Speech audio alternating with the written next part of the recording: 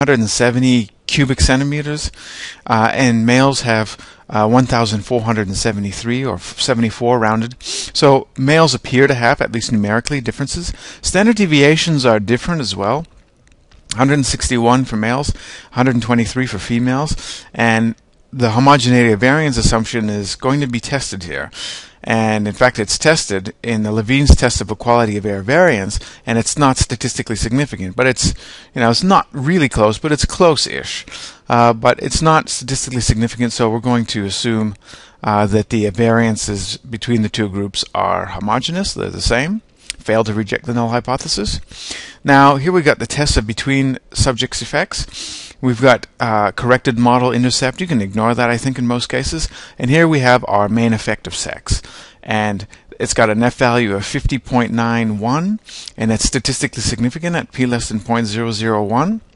And it's got an eta squared of 0.342. So that means that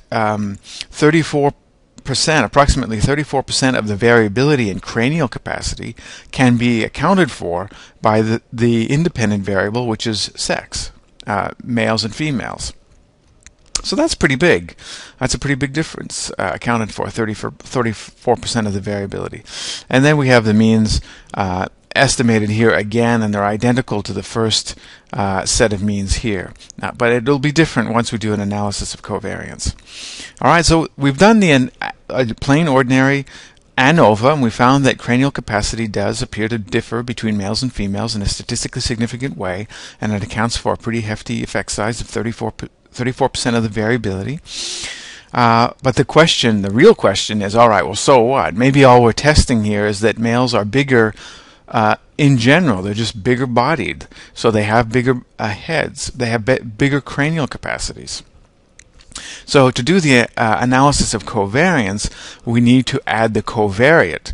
Now, in this case, the covariate, which I think is kind of an interesting problem, these are real data, so this is a real problem. This is how data end up in reality, is that we've got three candidates for body size, and it's not a very parsimonious way to deal with it, and it's not a very theoretically congruent or coherent way to deal with body size, because none of these in themselves, body height, wrist size, and weight, are true indicators of body size, but they all indicate it in some way. So the best way to deal with this, in my opinion, is to reduce the data into a composite. Now, one really simple and arguably ineffective way would be to simply sum these three variables and then get a composite score. So you'd literally add 143 plus 45 plus 59.5, and that person would get a composite body score.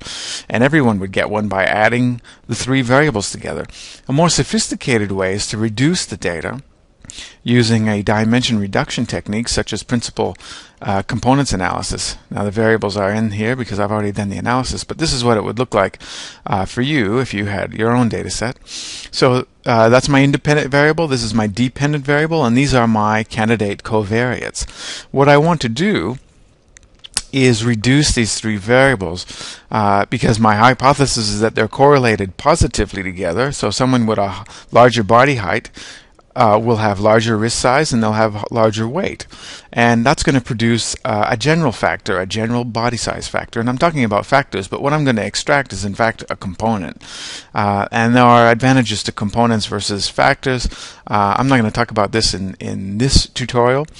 Safe to say that component scores at least are determinate rather than indeterminate, so in some sense they're better, and they have their advantages. And in this case, I think principal components analysis is probably the best way to go, particularly because I have a really small sample size of only about 100.